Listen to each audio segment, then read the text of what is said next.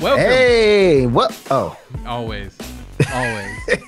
That's the amateurish way to do it, right? I'm sorry. I'm sorry. People would understand if we couldn't see each other, but they can see us seeing them seeing each other. Yeah. Actually, we can't see them though. If we could, they might be creeped out by that. That would be kind of creepy. That also feel like somebody's watching me. Yeah. Can I get no privacy? Yeah. But welcome. I am Brad Reed. What's up? I'm Cameo. How y'all doing? We are the Nerdz II Men. I started off as a nerd a long time ago, became a man, and Cameo's kind of just trying to figure out the whole I'm transitioning from an adolescent to a man. Yeah. Boys to men. ABC. Yeah. BBD. Mm-hmm. I like it. So we're going to talk Westworld to begin with on this show and then get into Extraction on Netflix. All right. So spoilers abound for those of you on the live chat, and please share, leave a nice comment or review wherever you listen to the podcasts. We're everywhere. We're on Apple, Google, Spotify, all those places. So that would be awesome. Yeah, I got to get Chris Little People. He said the M word in the group chat. Yeah, but like that's the way his last name is pronounced. He said, even though I say Midye, I always have to go with the European pronouncement. Just we're not here to offend anyone. Yeah, no, not at all. Maybe each other, but that's about as far as we go. Yeah. All right, so here we are, Westworld, Season 3, Episode 7. We're on the verge of the final episode. Human extinction. Both of those things are true, actually, because a lot is going on now, and I think we should get into it. I believe this episode was more of a Caleb-esque episode so that we could get the answers everybody's been wanting on him. But it kind of starts off, I think, a little bit with Charlotte, right? Shaloris. Oh, yeah. Yeah. Because she survived, as we all know, but then she decided that she doesn't want to be a part of Dolores's little revolution anymore. What did you think about that? Did you see that coming? Yes, I kind of saw it coming at the end of what was episode 5 or episode 6, whenever the car blew up. Yeah, 6. So I saw it after that because she was so ready to just to be her son and her ex, or separated husband, whatever they were. I felt like she was wanting that family, kind of like what she had before all this stuff was going on in Westworld, when she was, so into, taking care of her dad and Teddy. So I'm thinking that was her whole program that she needed to be on. Because, I mean, she didn't want to get used. She still has that Dolores in her where she doesn't want to be used. And, and has the whole mindset. I'm taking care of my family. Right. Well, here's something I was wondering, and tell me, I might just be overlooking this, but didn't Sirach, however you say his name, didn't he come in last episode and burn down all the hosts that were? So how did Charlotte get burnt up and then get back to normal? Maybe it was her will to live. I don't know. Yeah, I mean, I know they have like those little. They showed one that they were even using, like I think they use it on humans too, like because they were using it on Caleb later on in the episode. But I was just kind of curious about how she got like a new host body after being burnt to a crisp. Yeah, I'm pretty sure either A, they have like a safe house, or they were on, or she used that medical equipment. So this episode was called Past Pawn. Lots of stuff went down, but Masashi, who also was Dolores, she Masashi actually gets taken out too, and as violent as things have been lately, his passing, which it wasn't really him, but the Masashi Lores. How do you do that one? Dulasashi. Yeah. But yeah. Oh, go ahead. He gets. Yeah, like half. Like he got Darth Mauled. No, well, I thought I thought it was because she got him in the stomach, and I forgot her name who got him, but she was like, "You're a disgrace to Masashi. He was a good man." And whenever she stabbed him, she went around him. Yeah. And I'm gonna assume that cut him in half. Okay, because when they were dragging, I thought that they were only dragging the body or the head, but I could be wrong. So no, I think it was half of the body. Yeah. Okay. Well, either way, I would have liked to seen a little bit more of that. That would have been fun. But but I like Masashi, so I'm sad about him being gone now. Yeah, Clementine came back. Yeah, I saw that, and I kind of figured we'd see Clementine, but it's interesting how like Clementine and Felix, like just one time they popped up this whole season. So that was interesting. They're probably not going to be used a whole lot going forward, I wouldn't think. But so like I say, that was a couple of things that happened that stood out other than Caleb and then Bernard, Stubbs, and the man in black, who is now the man in white because he's in the white jumpsuit, or not jumpsuit, but you know what I'm saying. Right. But so the interesting things that came about with those two, as we find out throughout the story, was Caleb and the man in white, the man in black, William, have had like this Clockwork Orange type thing go on with them where they've been basically repurposed into better people, supposedly. Yeah. Yeah.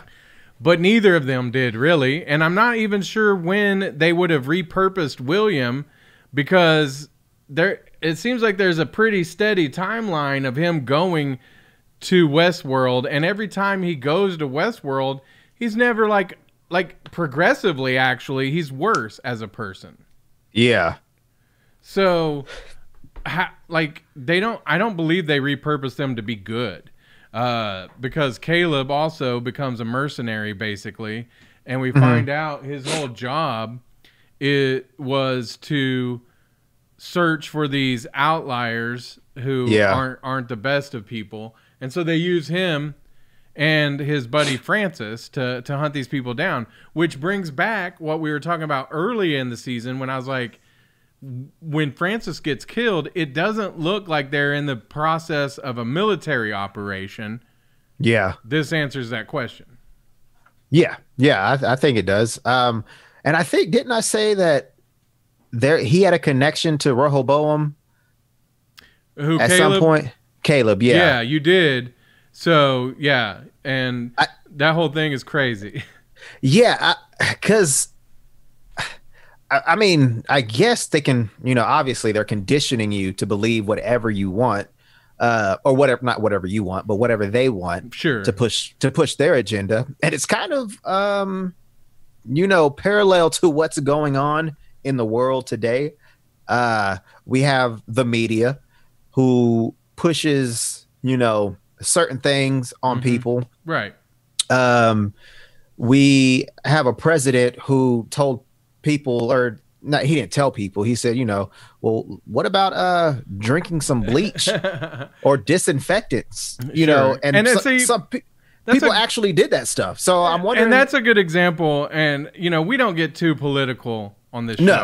But I mean, I do want to address that only because you know, I could see both sides on that thing where he didn't tell people you should go try this, right? What he said was he's talking to a doctor, or he's doing his thing, and he's like, I've heard that this and this help with, you know, killing viruses, and he turns to the doctor and he's like, you're looking into that, right? You're looking into maybe treating it with bleach or whatever, you know. Right. And so, but yes, you're right. People took that, and on one spectrum, Donald Trump's telling everybody to drink bleach. And then on the other spectrum, you know, oh, he didn't say that at all. And it's like, you can pretty much say that somebody said anything and make it fit your agenda. And that's what they're doing in Westworld, to push people into doing things that they want them to do. Yeah. Josh and Abe joined us. So thanks for joining, guys. Appreciate that. Alicia, Lori Frisk, my aunt, Patrick Folks, they're all joined in. And so thank you. We're talking Westworld. Spoilers, by the way.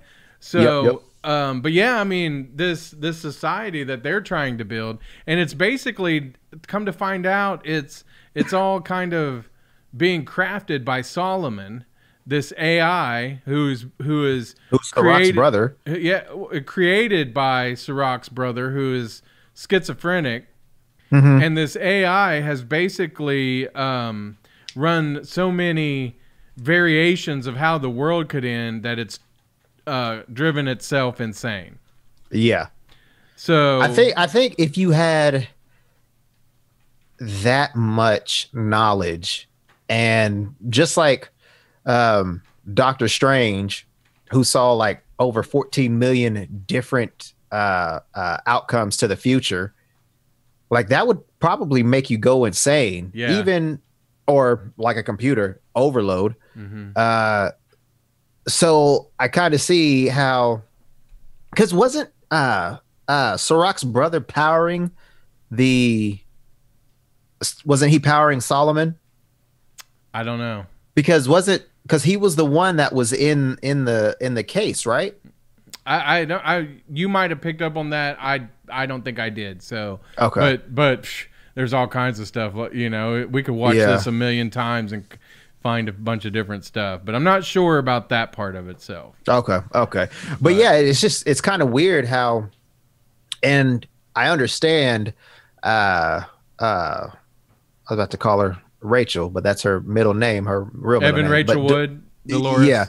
Yeah, Dolores. I can see why Dolores is, you know, wanting to cut those ties to be free, because, you know, her being a host, and basically humans are hosts, which you said, I think the very beginning of this whole season is that, you know, what if, you know, the none world that we're in now. Yeah, none of them are real. And technically they're not, because they're programmed to be doing these things without them even knowing. I agree. Just like the hosts are. Yeah, since they're programmed, they're not people. I think what makes humans human, even though that there might be AIs in real life who can do a lot of things and they seem like they've got feelings, or all they're doing is running back ifs and ands that have been programmed into them. If this, say this, you know, if this, say this.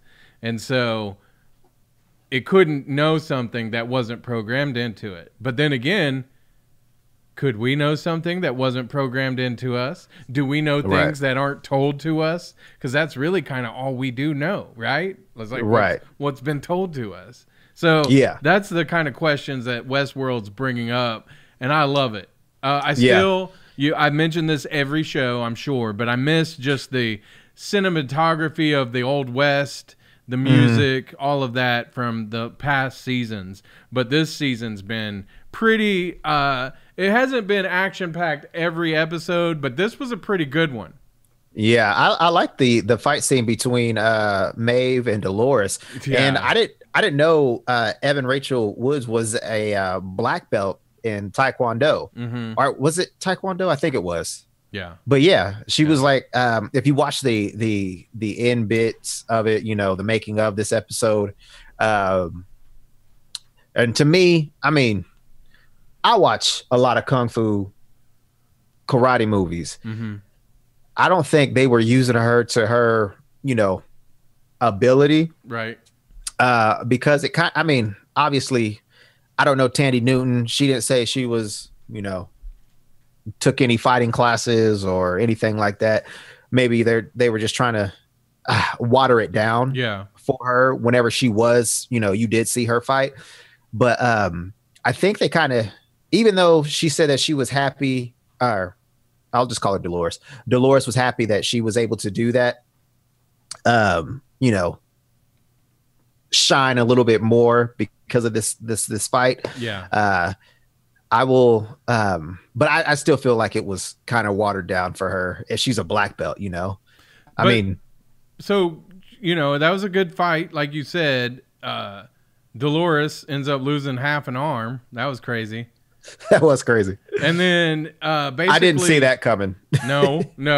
And then I didn't see. She basically pulls an EMP bomb or something like that, and it ends on both. So. I'm sure at some point they're going to come back. Yeah. Right. Well, I mean, I hope so, because I think they do fight again. At least that's what the preview looked like for this coming up episode on Sunday. But basically, Caleb's now in charge of the revolution, and he's been given a hard drive, a thumb drive, some kind of drive that by Solomon with the information on how to stop the revolution. Correct? Maybe not. What do you think it gave him? Well, if Solomon is there or not to stop the revolution, to continue to, like, you know, get it to its end though, but win the revolution, basically. I think. I don't know. I think Solomon's helping him, right? No. I don't know. I'm kind of 50-50 on that.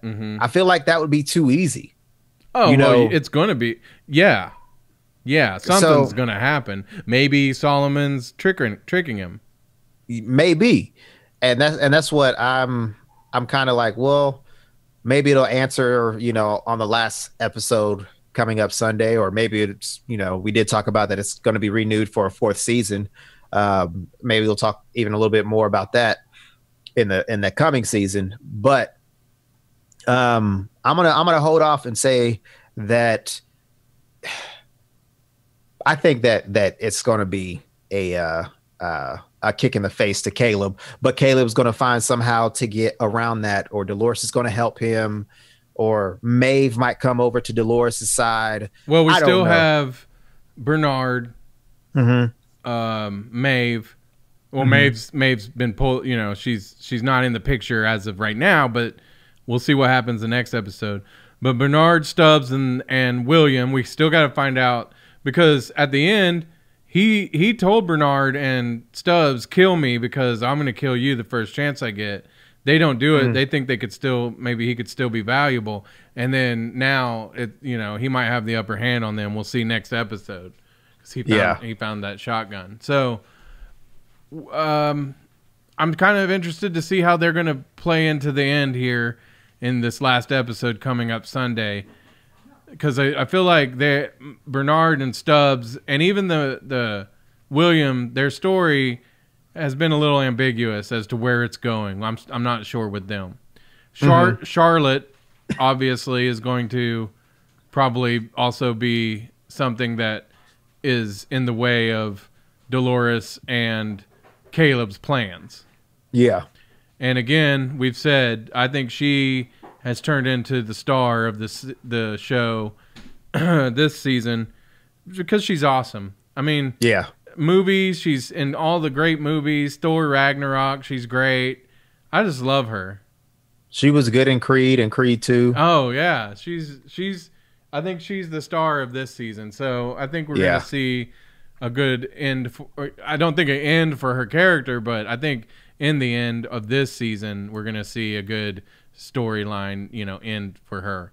So next week, I guess. Oh, one more thing about Caleb, though. Do you think that's the end of all the revelations. So he's a mercenary instead who killed Francis, didn't, you know, wasn't actually as friendly as we thought. I mean, they were friends, but in the end, it was all about he thought he might betray him, so he killed him first. Yeah. So it wasn't what Caleb originally thought. It wasn't what we thought. So nothing is as it seems.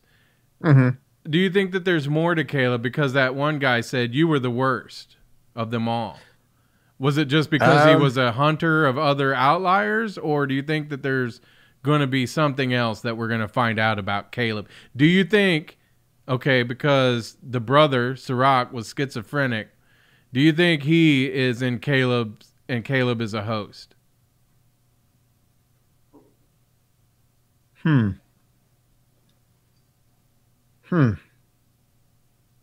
That's a good, I don't know. I'm not going to put it out there as a theory that I've been thinking on because I just came up with it. Yeah. But I just think that there's something else, and it's going to tie in together this at the end of this week on Sunday. Yeah. Yeah. I don't know. That's go ahead. Well, just give me your theory for next week for the end of the show. Of the season anyway. I don't think William is going to kill Bernard or Stubbs, or if he does kill anybody, it'll be Stubbs. But I think Bernard's story isn't finished yet. Yeah. I still think Bernard knows deep down somewhere in his programming that something needs to happen, whether it's to aid Maeve or because I feel like Ford, I still think he's tied into all of this. Yeah. I still think Ford is behind all of this. This is programming that he wrote a long time ago. Right. Yeah. You know, just in case if this happens. Because Bernard is still a host. He has programming. So there has to be something going on. And Solomon, you know, the big round computer thing. Mm-hmm. You had kind of mentioned about Sirach's brother being tied to that, you know, somehow, like maybe even living through it now, right? Yeah. It does kind of have that Wizard of Oz, like what's behind that curtain kind of feel to it. So I think you could see something come to light with that too. Yeah, and I do think that Tessa Thompson, I think she's following everything that's going on. I even think that she might bring back Maeve somehow. Caleb's going to obviously help. What's her face, Dolores, because I think he's too dependent on somebody. Because I mean, he did have Francis not growing up, but doing all of the things. And real quick before I go any further on that, it's crazy how they, you know, when they were saying, you were supposed to find these outliers and hunt them down and kill them, blah blah blah. I didn't even pick up on that when they were showing his phone, like all the jobs that he was doing. Oh yeah. He just thought that he was just doing regular odd jobs to get extra money. Yeah, like I say, like GTO style. Right. GTA style. Grand Theft Auto. Yeah. So excuse me. But yeah, it's I'm thinking that at the end of this season, like I said, Tessa Thompson is going to end up helping Bernard and Maeve to at least some extent. Either she might be getting killed off on Sunday, or I hope not. I hope not either. I do think that she possibly could be a anchor for the real Dolores. Yeah. But I don't know. We'll see. We'll see. So I'm thinking after the show, it'll be, because what we've been doing is we've been doing the review about a week later. That way everybody has a chance to see it, because we spoil the shit out of it. Yeah. Pardon the language, but we spoil it hardcore. So I wanted to have a couple of friends on as well. Because a couple seasons ago, me and Chip Goddard did a show called Westworld where we reviewed every show. And we also, a lot of times, had my tattoo artist, Travis Griffin, at No Regrets Tattoo on. And they've been watching it too. And I think we might have them on for the last episode to see what they thought about it. What do you think about that? Hey, I'm cool with that. Right on. All right, well, Cameo. So we went from spoiling Westworld to now we're going to spoil Extraction on Netflix, which there's not a lot of spoilers that we're going to get into, but there is like the very last scene that I do want to discuss. Okay. So we'll give you another spoiler alert before we get there, but just kind of a general how I felt about Extraction with Chris Hemsworth. One of the Russo brothers was the writer of this show, this movie, and it's on Netflix. I thought it was, let's say I would give it 1.5 Kevin Smiths, where I think it was a good movie. It wasn't great, but I thought it was good. It reminded me of kind of like the old, like 80s movies where you had Arnold and some young kid and, you know, he's saving her or whatever. Last Action Hero. Yeah, that one. And I'm thinking of another one, Commando. I think so. Wasn't that with his daughter? Something like that. Yeah, but so it's kind of that trope where the action star is trying to rescue a kid and you get a little bit of that interaction. And so kind of a typical kind of movie in that regard. But I also thought that there was lots of great action scenes. A lot of cool chase scenes, and the camera work as they're going around the cars and stuff, getting in and zooming out and all that, really made it a fun, exciting movie. Yeah, but I will say this though, the Red Guardian is in it, Dave Harbour. Yes, and I loved it. I loved his. Yeah, he makes a cameo basically. Yeah, but now we know who would really win out of Red Guardian and Thor. If anybody ever wanted to figure that out. That was a good fight. It was. I like that fight a lot. There was lots of good fights. And so, like I said, it was just a fun action movie. Nothing groundbreaking, but that's why I give it 1.5 crying Kevin Smiths. What did you give it? I'd say 1.5 too. Okay, cool. Now let's 1.5 also. Yeah. So, okay, for the 1,003 people who are watching right now. Yeah. Spoilers for the end of Extraction. The end. Right the very now. End. Spoilers. Here we go. All right. It would appear that Chris Hemsworth met his maker at the end of this movie. But there's a scene where the kid is kind of replicating something that Chris Hemsworth had done earlier in the movie. And when he's done, he sees what looks to be Chris Hemsworth. Now, do you think that he lived, or do you think that that was like a spiritual homage? And so he's seeing what he would like to see, which is Chris Hemsworth's character. After they had bonded. I think that he actually did die. So what he saw at the end, you think was just a illusion? Yeah. Me too. Because I mean, throughout the whole movie, once Chris Hemsworth got him, it was like you said, almost like a buddy movie, even though it wasn't like Kiki La La or anything like that. But they got closer together. You know, Chris Hemsworth, didn't he, you know, tell him about his past? Yeah, I think that. So yeah, there was like I said, they had a little bonding. Yeah. So yeah, I think, you know, that was more of a, because didn't it say like 3-6 months later when he did go to the pool? So, you know, having that life-changing traumatic time, I don't know how long it actually, you know, went, because it didn't say, you know, how long the him being kidnapped and him running away lasted.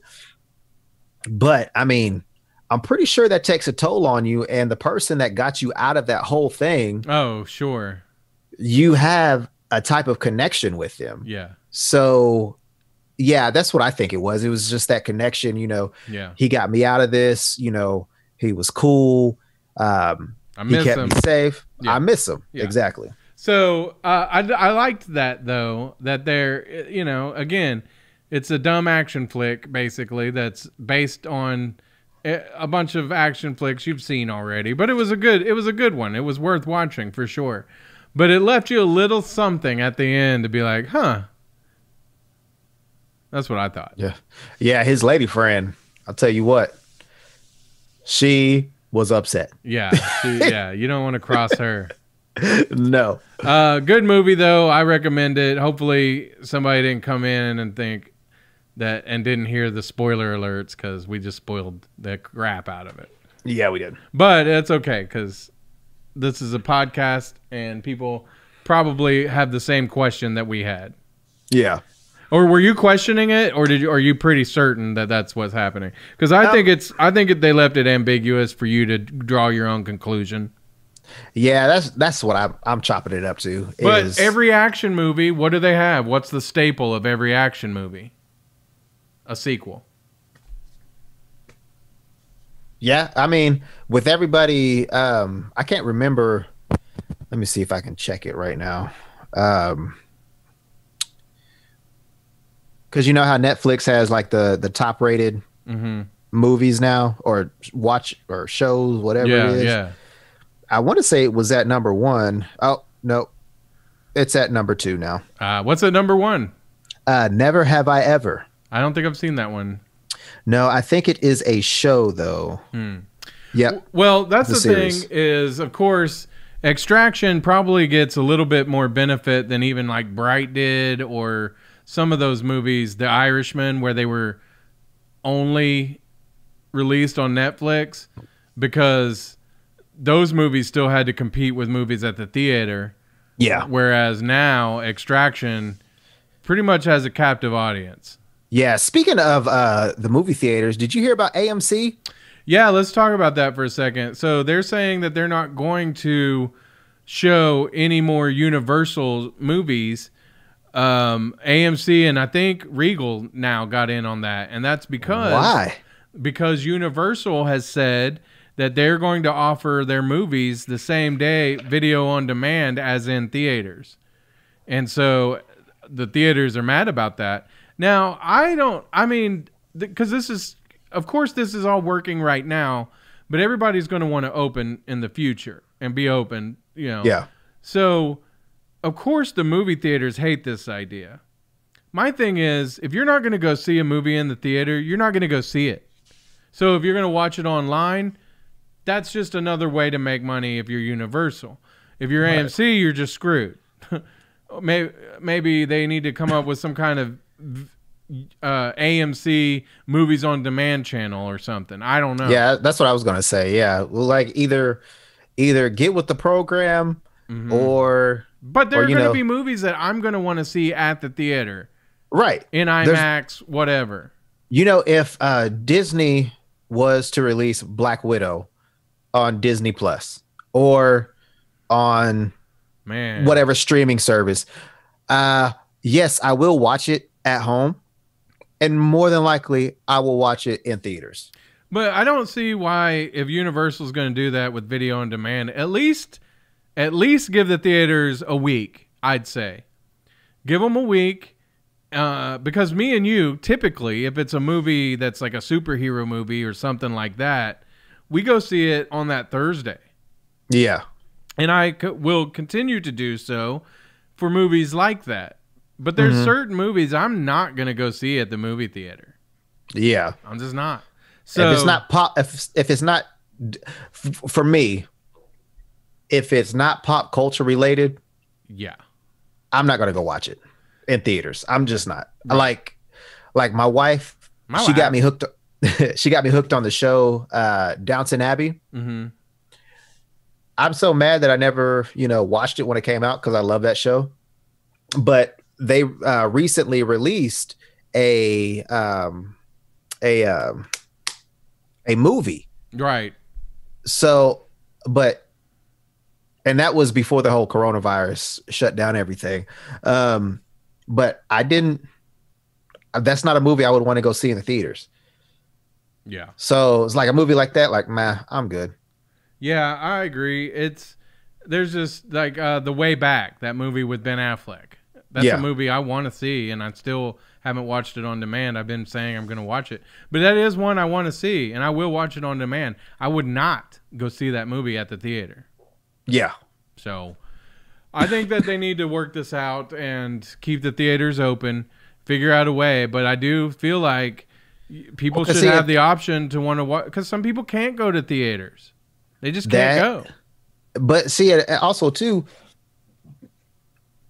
the only real big movie companies are Lionsgate. Is Touchstone still its own separate, or are they with somebody? Man, I don't even know. But Universal themselves, I mean, it's one of the huge ones. Yeah, the Fast and the Furious. Now, that's a movie I would go to the theater to watch. Yeah. So they're gonna have to figure that out for sure. I think everybody just needs to chill. Yeah. You know, it is what it is. There's going to be a point where nobody's going to be going to movies anyway. So I hope not. I mean, I honestly think there might be, a point where because if people are saying that this coronavirus is going to come back in the fall, even stronger than we this hope. go around. We hope not, though. We hope not. Yeah, but if that's what's going on, we're not going to see a movie in theaters for like another year. Bring back more drive-through or drive-ins.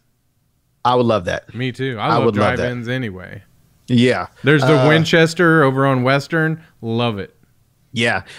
I would love to own a drive-in. That would be awesome. Let's put that on our list, Cameo. Let's do it. Hey, before we get out of here, we're about to wrap it up. But before we do, I want to show everybody, I'm pretty excited. Like, we got some fan art. Now, we had the incredibly chubby bulk that Jerry Bennett did for us. Mm-hmm. But Derek Sharp, who's done some tattoos for me, and he's cooking us up a new logo even, which I think is going to be awesome. We teased the fan art on social media. Yeah, you've seen it. I'm popping it up on the screen right now. So if you are watching, if you're also monitoring on Facebook, you'll see it. Cameo, what do you think about this? Because I think it's freaking fantastic. Okay, hold on. It hasn't popped up yet. I bet it's probably up now. Can you see it? No. Oh, wow. You're way behind. Yeah. Well, you've seen this, though. Or maybe I'm way back. Yeah. Oh, there it is. Okay. That is awesome. Yes. That is so awesome. Tell me about what you think about this, which features me and you in it. That's pretty cool. I like that a lot. Well, because is this like a take on Krang?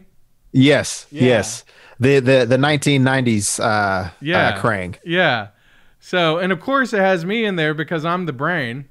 Uh-huh. So. And I'm the muscle, so. No, I don't think that's what it meant. This means that I carry you, so. But I think for you, so. Well, yeah. Tomato. Yeah. But I love it. Thank you so much to Derek Sharp. He is working on Derek, that's awesome. Some more a different kind of logo for us. But we were thinking about taking that one, the Cameo Brad Krang, and making some stickers and T-shirts. So we want to know who would want one. Get your pre-orders in now. Yeah. Get your pre-orders in, and then we might do a few, and if we get a good amount of response to it, we'll do some more. Okay, cool. That sounds good to me. So we're gonna put. Let me pop it up one more time. Chris Little Person. He's gonna be one of them. Did he already say he wants one? No, but I'm sure he will. He better. Chewy, Christian Cox. We're gonna get him one. Yeah. So I'm gonna get one. Two so far. I'm gonna get one. Yeah. I mean, we got to put it on the black T-shirt though. I'm wearing a Ninja Turtle shirt anyway. So that's nice. Yeah. We got to put it on a black t-shirt and we'll be golden. Lori says she wants one. Lori, you're going to get one for free because that's my aunt. Oh. All family members get one for free. Nice. I got a big family. Yeah. So, all right. Well, so I got to order like 20. Nah, if it's your family, I might need a down payment or something. All right, Cameo. I think that's it for me. I'm probably going to be watching Last Dance this weekend. Oh, okay. Here's something that I'm thinking about doing. I've seen a lot of people doing it too, so I'm going to jump in on it and watch Avengers Endgame again, and maybe the one right before it. Okay. So, what do you think? Should we watch it again together and then see if we noticed anything we didn't notice? Sure, yeah. I'm down with that. All right. Maybe we'll talk about that on the next show amongst all the other news and nerd updates and all that. Are you still on the radio, Cameo? Yes, I am. A radio legend, Cameo, on Wild 104.9. You know, this summer, I will be on air for 14 years. That's impressive. That's crazy. I love it. That is crazy. You also do the nerd updates on the Joey and Heather show on Wednesdays, right? Yep, Wednesdays at 9. So tune into that. And me, I'm just chugging along, doing the Nerdz II Men podcast, selling all this weed. Yay. This Pot County cannabis, medicinal concentrates. Get that at your local dispensary. Cameo's going to be selling it soon. Yes. I keep trying to talk him into coming and working for me, and I think we're going to get there. I'm almost there. I'm almost there. Speaking of being a J-Dub, Cameo. I just heard that Prince was a Jehovah's Witness.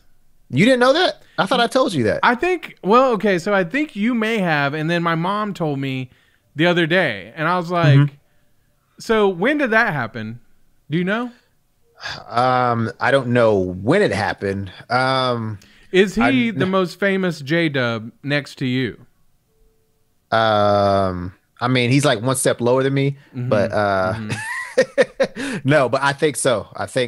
All right, so like Adam Sandler did in that one song, tell me all the famous J-Dubs. And if you want to do it like along with the guitar, that's okay too.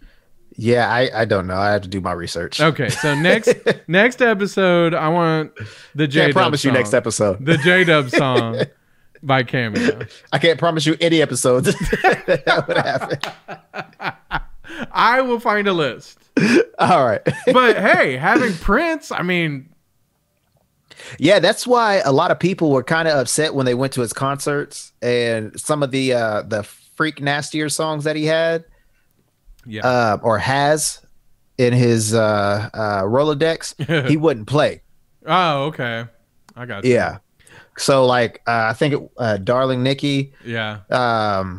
What was another one? Or there were some where he would play up until where it got super nasty. Yeah. Or he wouldn't play him at all. But yeah, there were some songs so I think whenever he stopped doing that, or when he started doing that, that's when he became a Jehovah's Witness. Interesting. So that'd be a good way to test when he became one. Again, though, that's been your J-Dub minute for this week. Yep. All right, Cameo. You have a great weekend. Everybody at home, y'all have a great weekend. Stay safe. We're gonna wash your hands. Yeah, we're gonna watch Westworld this weekend. Yeah, Bo. The season finale. And then we'll have a new episode after that. Yep. All right. Well, remember to keep a smile on your face. Oh, keep it nerdy. Yeah.